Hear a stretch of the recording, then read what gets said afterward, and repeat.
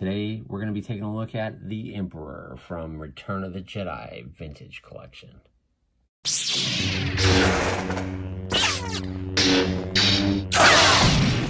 Sean Solo 8.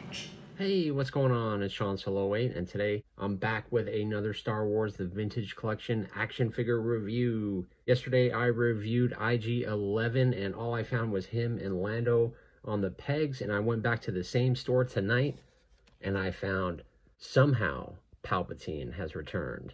But as you can see, yeah, I found Palpatine, well, the Emperor from Star Wars The Return of the Jedi. The card back looks absolutely epic. When I saw this on the pegs, it just blew my mind. Maybe they're putting out like half a case per night or something like that. I'm not sure, but this card is absolutely epic. Let me show you a close-up. Obviously, it is the scene from the throne room of the final battle in Return of the Jedi. But look at him in package, man. How crazy cool is that? Look at that face mold. What is going on? Absolutely insane. And then it comes with some amazing lightning hands in the back. Check that out. I'm absolutely stoked. On the back of the card, the Emperor is VC200, and you can see the way that he came in. And for some reason, yeah, they still didn't have Tebow. So maybe they'll have Tebow tomorrow. I'm not too sure. But without further ado, thanks for checking out today's video. And let's open up the Emperor from Return of the Jedi Vintage Collection. And let's take a closer look.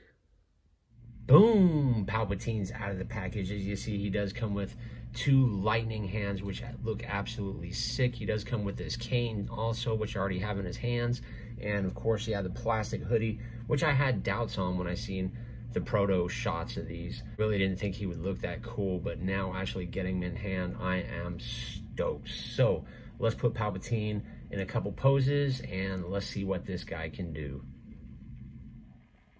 And here's Palpatine just with his hands out saying, "You will learn, young Skywalker." I can see a lot of epic photography going on with this guy. Let's put them lightning hands on him. Here's a quick little pose. Of course, I just had to do with the lightning hands and Vader watching him from the side. And he's about to give Vader his redemption. But overall, this figure is awesome, man. I can't wait to see you guys' photography out there. Look how clear that lightning is. It just looks sweet. You can see the Emperor's face and his teeth and the red around his eyes and his hands with the lightning coming out. Absolutely epic. Top-notch. Good job, Hasbro. And I love how the gowns aren't all ripped and shredded like Darth Maul's. Let's pull him up closer. See here, this is his staff that he comes with. It does fit in his hand, and it helps him stand pretty well on the turntable, as you saw, but you can see the detail on that. Looks pretty sweet. This is pretty stiff. I know a lot of people ask me if IG was stiff or flimsy. He's definitely not like a battle droid where it's very cheap feeling. These hands, the only problem with these is there is no hinges in them, but look at the detail on that hand. Looks absolutely sick. And then here is his other hand. Looks sweet, great detail. No hinges, but yeah, it's pretty cool. Palpatine himself, look at this face. Look at that. Look at the teeth.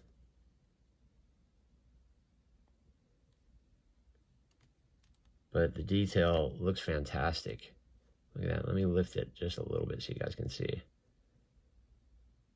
But yeah, what a fantastic job. Look at the eyes.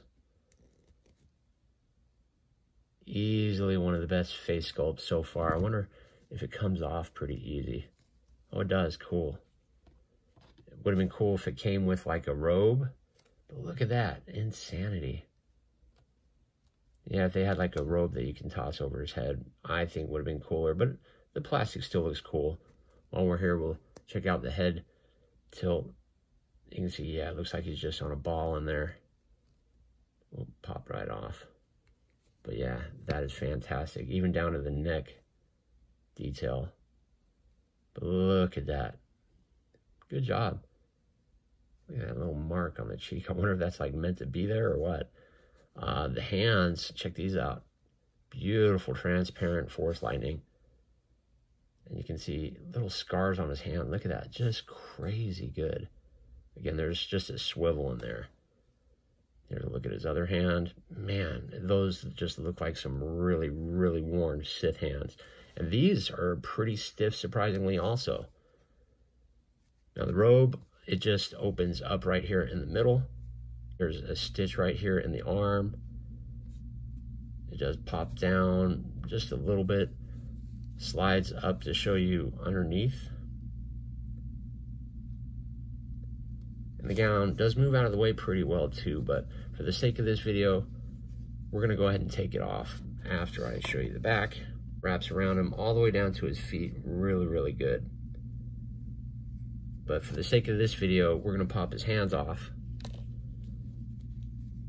put his other ones back in, which that's pretty easy to do. And we're gonna go ahead and take off this robe and see how he looks underneath.